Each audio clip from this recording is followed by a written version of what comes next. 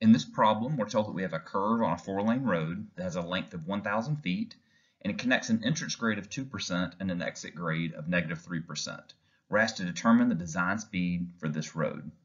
So we're given the length, and that's L for vertical curves.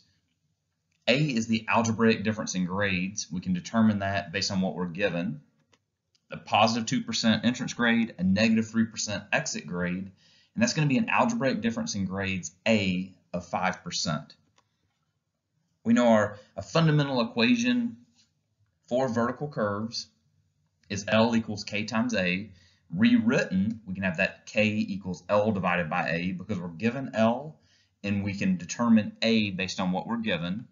Now, we weren't explicitly told this is a vertical curve, but given that we have grades, we can determine that this is a vertical curve and not a horizontal curve. And we're going to plug in the values that we were given. So we have a 1,000-foot long curve.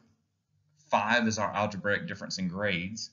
So the rate of vertical curvature K is 200. That means that we need to go 200 feet to have a 1% change in grade.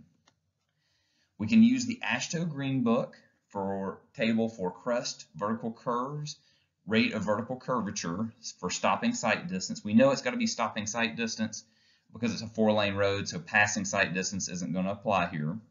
And so we basically just need to look through this table and see where we're going to get to 200 for our rate of vertical curvature.